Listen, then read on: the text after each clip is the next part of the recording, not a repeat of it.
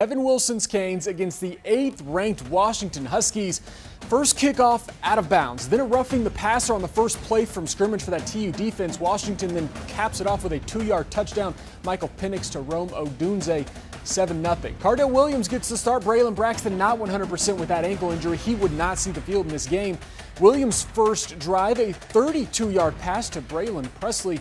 A first down, and TU's in Washington territory. That drive ends in a Chase Meyer field goal, 7-3.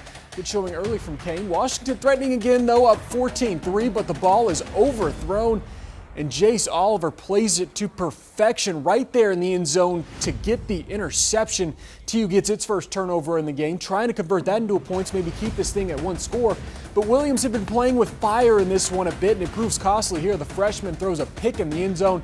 It would be his last throw of the game as Roman Fuller enters in relief.